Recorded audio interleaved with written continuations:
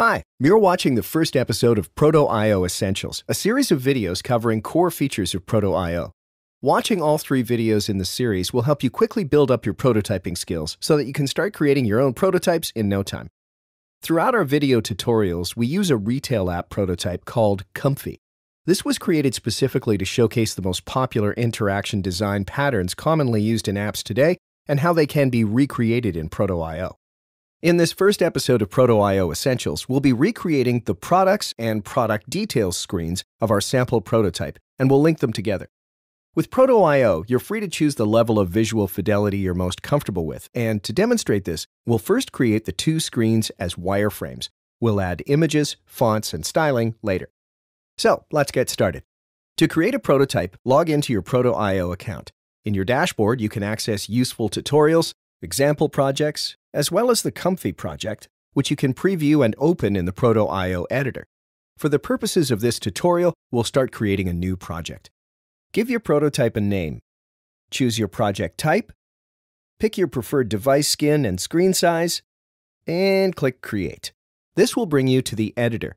In the center, you'll see your canvas. On the right-hand side, you can access Proto.io's UI libraries. Here, you'll find a library of basic UI components, which also includes a library of thousands of fully searchable icons. Proto.io also contains popular device UI libraries, such as iOS, Material Design, Windows, and watchOS, as well as an OS-agnostic generic library ideal for web prototyping. All of Proto.io's components are fully customizable. Alternatively, you can use one of the templates found on the 3rd tab. These are ready-made screens and blocks of content and UI components that you can mix and match to get a head start in building your prototype. You can save any of your edited components for future use in your Custom Components library. In this example, we'll be creating a new prototype using individual components. Let's start by creating the wireframe version of the product screen from our Comfy project. To start building our prototype, we'll drag some UI components onto the canvas. First, we'll bring in an iPhone status bar. You'll notice that whenever you add a new UI item to your canvas or an item is selected, the Properties Inspector appears. You can use the inspector to adjust common properties applicable to all components, such as size and position, as well as other attributes specific to individual types of components. We'll also add a home indicator at the bottom of our screen. Next, we'll bring in a text box to act as the general title for the Products screen of our prototype, either by pressing T on our keyboard or by dragging a text component from the basic library.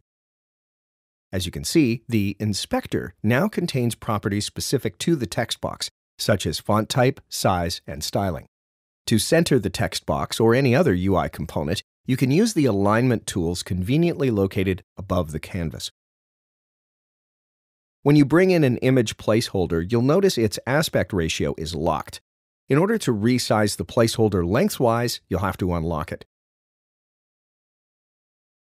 We'll need another text box for the title of this section. In this case, New Arrivals. You can easily adjust the font size and other attributes using the inspector. The next step is to create a list of displayed products. First, we'll add a rectangle, either by dragging it from the basic UI library or by pressing R and dragging with our mouse. We'll finalize our design by using a combination of image placeholders and text components and customize each to fit our prototype's needs. Finally, let's add a row of 5 stars for the product rating. We'll start by adding 1 single star from the basic components library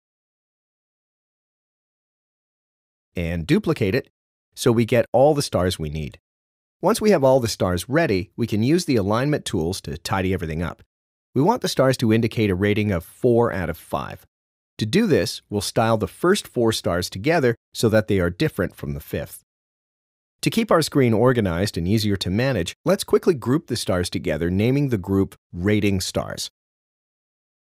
Let's also group all of the elements that comprise the whole product listing and name it Comfy Sofa. To complete our list of products, we can duplicate this group as many times as needed. We can edit each listing individually by double-clicking on each item. We can repeat the same process with each item we want to change to finalize our Products screen. As a final touch, we'll need to add a hamburger menu icon at the top of our screen. To easily find the icon we need, let's use Proto.io's global search modal by pressing Command F on a Mac or Control F on a PC. In the modal that appears, we can type the word menu and then click on Icons to get results only from the icon libraries. Let's double-click to bring the hamburger menu icon into our screen. We can scale and position it in the right place to match our prototyping needs. Let's rename Screen 1 to Products by clicking on it and changing its title in the right panel. We're now ready to start building our second screen. To create the second screen of our prototype, let's pick Add New Screen from the screen menu and name our new screen Product Details. We'll create this screen by dragging and dropping items from the libraries on the right, just like we did earlier. Let's now change our prototype so that when the user taps on a product in the Product screen, they will be taken to the Product Details screen. The fastest and easiest way to do this is by using the Interaction Wizard. Simply drag a connector from the Comfy Sofa group on the Product screen to the Product Details screen, and a smart, fully configurable interaction is automatically created for you. As the default screen transition is set to No Transition, a good idea to make our prototype more realistic is to pick Slide Left from the list of available transitions. We now need to add another interaction to take us from the Product Details screen back to the Product screen. Same as earlier, we'll change the default transition. This time, we need to pick the Slide Right transition. This will ensure users know they're being taken back to the previous screen. Although Proto.io automatically saves your work at regular intervals, you can also save using the Save button or by using keyboard shortcuts, Command-S on a Mac and Control-S on a PC.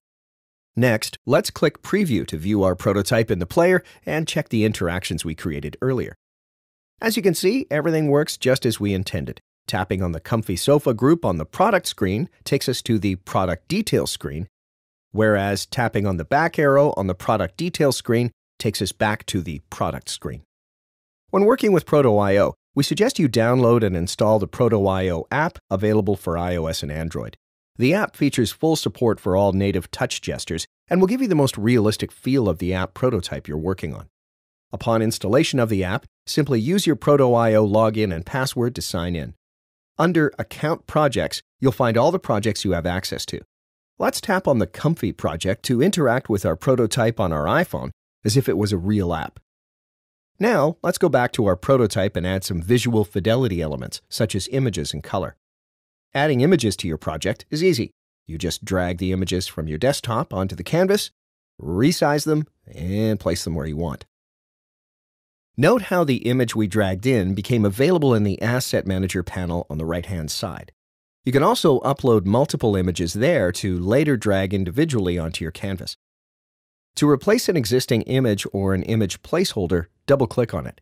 This opens the full Asset Manager modal containing a pre-populated library of images to choose from, account assets available throughout all your projects, as well as assets exclusive to the particular project you are working on. Let's click on Project Assets and select the image we want. If you want to change font styles, Proto.io allows you to pick from a list of popular standard fonts. For even more options, you can always use the Font Manager by clicking on Manage Project Fonts. There, you can search through hundreds of fonts, including Google and Adobe fonts, to find the one you want and add it to your font list. Then simply use the inspector to put the final touches to your text components.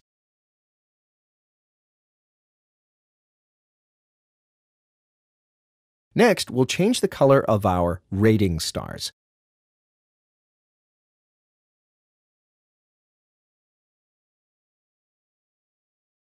Finally, we'll follow the same process to add visual fidelity to the product detail screen. Voila! Now we have a fully functional, interactive prototype that also looks great. Alternatively, you can create your wireframes or high-fidelity designs in your favorite design tool. Using our plugins, you can import your artboards as Proto.io screens. All your assets are sliced, imported, and placed in their original positions.